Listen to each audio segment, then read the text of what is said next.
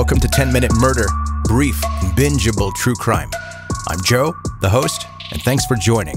Hope you had a nice weekend.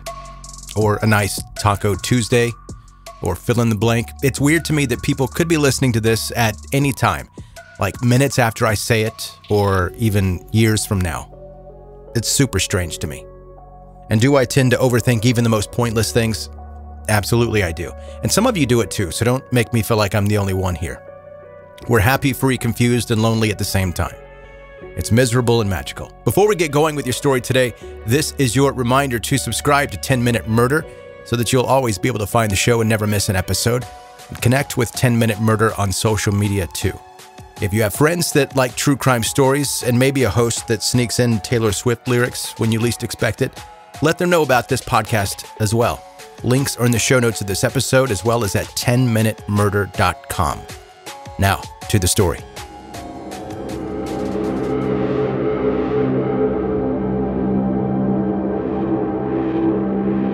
So many serial killers' backstories begin with a bizarre childhood, and Earle Nelson's was no exception. Earle's grandmother, who raised him after his parents died from syphilis in 1899, was deeply concerned when he started behaving strangely after hitting his head when he fell off of a bike.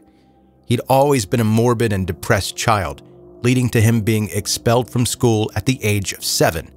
But after the bike accident left him unconscious for almost a week, he seemed like a completely different child. He woke up from his coma with memory loss, crippling headaches, and unpredictable behavior, which never went away. Earle's behavior got worse and worse as he grew older.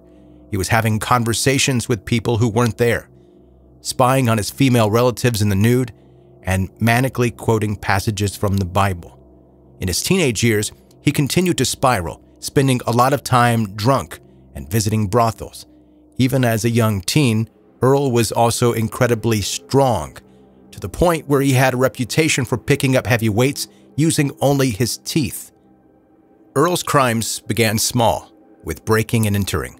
He developed a pattern of joining different military branches and then deserting a month or so later. And after his absurd behavior was noticed on one of these stints, he was committed to a mental hospital. His psychologist noted that Earle was experiencing constant delusions and paranoia, but didn't seem like that he was being violent in any way, didn't see that potential in him. After Earle escaped from the mental hospital several times, he was discharged from both the Navy and the hospital, only to end up marrying a 60-year-old woman, Mary Martin, who he met while he was working at a hospital as a janitor under a fake name. Their marriage was not a happy one, with Earle continuing to suffer from delusions, fits of rage, and then became increasingly aggressive towards Mary. After Earle got more violent, Mary left him. It was 1921 when Earle made his first attempt at a more serious crime. Pretending that he was a plumber, he broke into a local residence with the intention of molesting a 12-year-old girl named Mary Summers. However, Mary was able to escape and scream for help. Earle fled the scene, but was captured and transferred back to the same mental hospital. He was discharged 4 years later, and his time in the hospital didn't seem to have curbed his appetite for violence. And again, under a fake name, Earle posed as a tenant wanting to stay at a boarding house of a 60-year-old landlady, Clara Newman.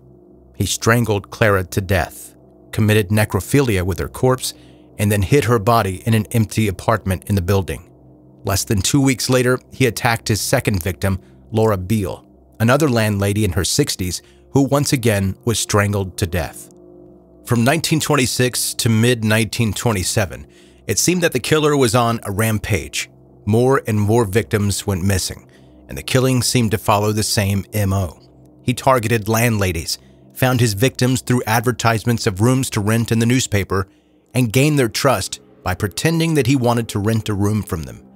It's likely that Earle's obsession with the Bible made his victims more likely to trust him, thinking that he was a studious Christian man. Once his victims let their guard down, Earle would then murder them, usually by strangling them to death. Sometimes he committed necrophilia after their death, but other times he seemed content just to kill them. The body would usually be hidden underneath a bed, but in some attacks, behind a furnace or in a closet. It was the greatest betrayal of trust, being invited into someone's home and then brutally attacking them and taking their life. The public was panicked about the idea of there being a killer on the loose, and landladies were urged to avoid advertising rooms for sale or even meeting with strangers alone. With this pattern of landladies being strangled to death becoming more and more obvious as Earle's victim count rose, the police soon realized they were dealing with the serial offender, but they didn't know who. Witness reports described seeing a dark, muscular man with exceptionally long arms and big hands lurking around the area of the crimes. And so Earle Nelson's nickname was born, the Gorilla Killer, or the Gorilla Man. As well as the violent nature of the attacks, the most terrifying about the Gorilla Killer was how frequently he killed, murdering as often as once every 3 weeks. The frequency increased at the end of Earle's killing spree, with his last victim, a landlady named Emily Patterson, being the 5th murder that Earle committed in less than 2 weeks. Earle's killing spree finally came to an end after he was identified by a jeweler as a man who had come into a shop to sell a wedding ring, which turned out to belong to Earle's final victim, Emily Patterson. When the police gave Earle Nelson's description to the barber next door, the barber reported that he had given a haircut to Earle on the day that Emily Patterson was killed, and he had noticed bloody scratch marks on the man's scalp during the haircut. All boarding houses in the area were searched by police. A search of Miss August Hill's guest house, where Earle had recently slept, unearthed a grisly discovery. Stashed under the bed in Earle's room, there was a mutilated, naked corpse. The body was identified as Lola Cohen, a 14-year-old girl who had gone missing 4 days earlier.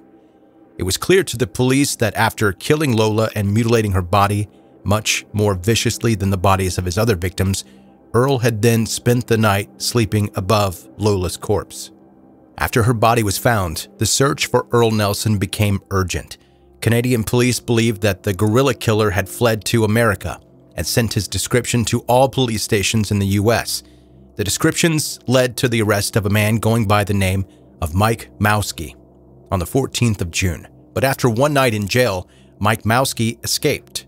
2 days later, another arrest was made, a man who fit the description of Earle Nelson, but told police his name was Virgil Wilson.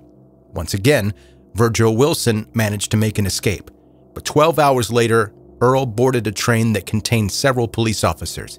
They immediately recognized him, and he was arrested less than a day after escaping jail the last time. Despite having his fingerprints and photographs taken, Earle continued insisting that he wasn't Earle Nelson. He was Virgil Wilson.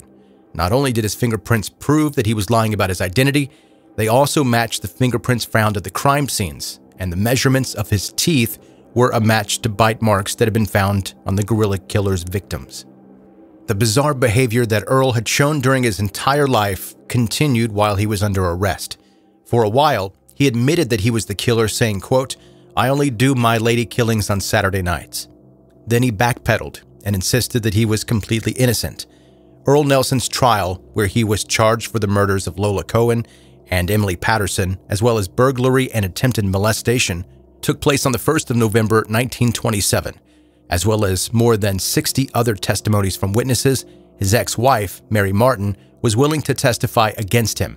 She didn't hold back, telling the courts that Earle was absolutely insane. The judge took less than an hour to make the decision. Earle Nelson was guilty of murder and sentenced to death. Despite Earle's history of head injury and multiple witness reports of him talking to himself and suffering delusions, an appeal of his death sentence on the grounds of insanity was rejected. The psychiatrist who had assessed him 5 times before his trial testified in court, saying, quote, "I didn't find any evidence that, to me, would constitute insanity." Whether Earle was truly insane, suffering the effects of a serious brain injury, or simply pretended to be mad is still unknown. Until the day of his execution, Earle continued to claim that he was innocent of the 22 murders that he's believed to have committed, 21 women and 1 infant. On the 13th of January 1928, he was hanged after saying his final words, "I forgive those who have wronged me."